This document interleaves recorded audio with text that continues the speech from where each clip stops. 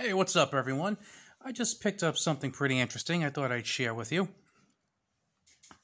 I purchased a little something from Spyderco, a little bigger than usual, that box. And what it is a knife from their Mule Team series.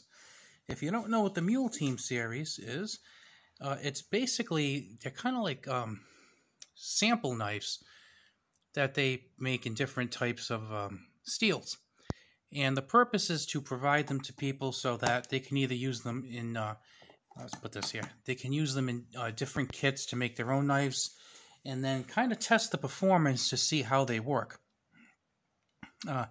This particular knife, let's kind of get to the specs here, is, let's see, about 7 3/4 inches long, and the blade is just about 3.5 inches. Nice blade profile. You got the Spidey hole going on there. It was created in Seki City, Japan.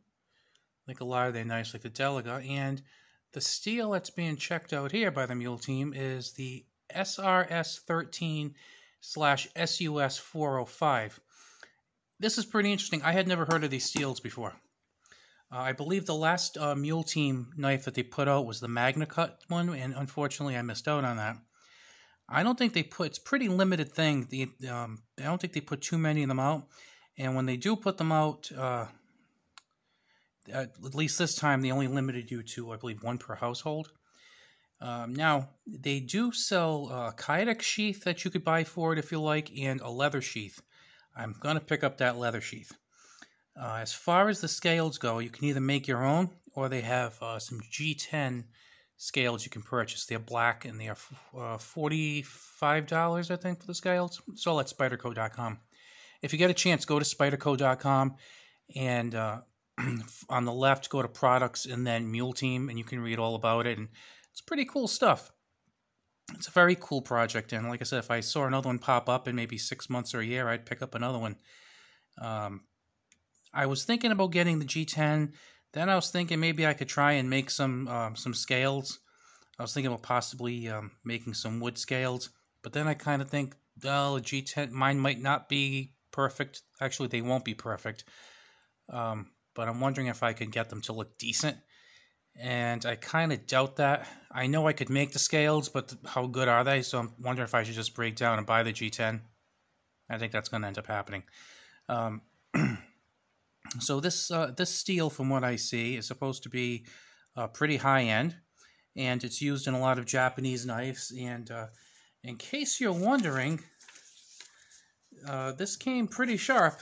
I was actually, I shouldn't be, but I was shocked at how sharp it was. I mean, this is like effortless. This is amazing.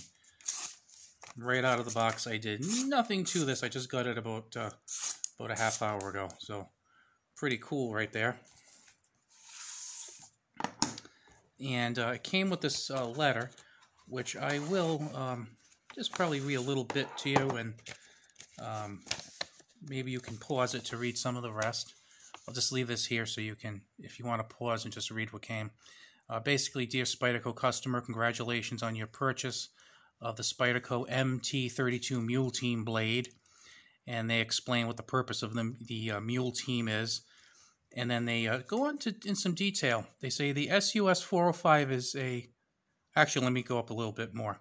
And it features a laminated Sanmai 3-layer construction comprised of a central core of SRS13 clad between layers of SUS405 developed by Nachi Fujikoshi Corporation.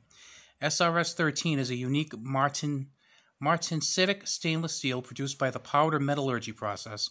Enriched with molybdenum, vanadium, and tungsten, it can achieve a working hardness of HRC64, but is often tempered to a lower hardness to yield a tougher edge.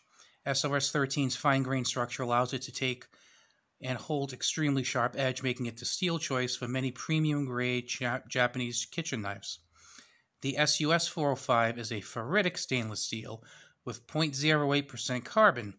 Its dimensional properties are compatible with SRS13, but when heat treated in the same way, its lower carbon content yields a lower hardness. by using SUS405 as the outer layers of the MT32's 3-layer construction. It provides greater overall strength and toughness while allowing the hard SRS13 core to excel at providing exceptional cutting performance. The SRS13's finely tuned recipe of alloys include carbon 1.3%, chromium 13%, tungsten 1.25%, molybdenum 2.75%, vanadium 1.5%, manganese 0.30%, and silicon 0.30. The particle metallurgy process used to produce it ensures that these alloys are evenly distributed throughout the material to create a fine homogeneous microstructure. And on the other side, it's pretty cool because then it gives you some suggestions about what you might want to do. And I'm not gonna read this whole thing, but I'm just gonna kind of hold this for you so you can pause it if you like, just to kind of read what they wrote. And I'll just move this up a little bit.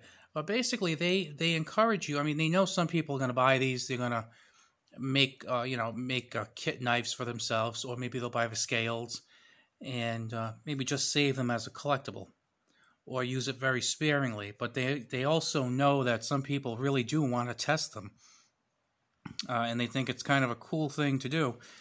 And I just think it's awesome that they basically give you the blanks that they use and encourage you to do cool stuff and kind of test it, and then they encourage the feedback from them. So it looks like some really cool stuff. I will definitely be getting the next one when they come out because I just think it's great. And you know, the size of the handle, like I said, let's see, let's measure it right from here. Let's see, 1, 2, 3, 4, maybe about 4 1/4 inches. It's really a nicely sized knife too. Let's see if I can get this caliper working. We'll get an idea of what the blade stock is.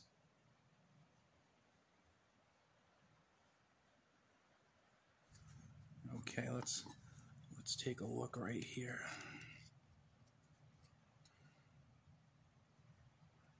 .4. That's not right. Okay, let's do inches. Yeah, that doesn't, this is a little bit off here. Let's 0 it. Yeah, that's not right. That's a lot thicker than .05. That's going to be at least 0.11, I think, or 0.12. So, if you are unaware of these mule knives, I just wanted to make you aware. If you like making knife scales and sheaths, personally, I don't know much about leather work, unfortunately, so I won't be making my own leather sheath.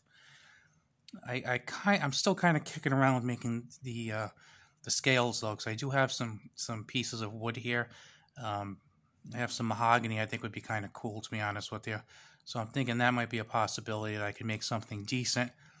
But then do I want something that's kind of decent, or do I want something that actually is probably more functional? That's why I'm kind of thinking that I'd spend so much time doing it, and I'll kind of get like a lackluster result, whereas if I just buy the G10, I'll get a really cool result right off the bat. So I'm really leaning that way more and more. I might actually go buy them after this video. I should stop dragging my feet, right? So that's all I have for you tonight. Don't forget, check out Spyderco.com. Click products, then click Mule Team, and it'll give you a little bit of, like I said, a little more of a history of the program than what I gave you, some of the details.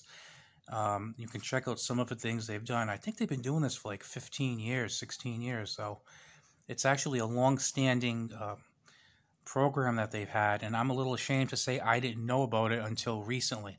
I was watching a video on Metal Complex, and somebody, if you haven't checked out his YouTube station, does a lot of great knife videos, and someone sent him a Mule Team knife, and it was really cool. So give that a look when you get a chance.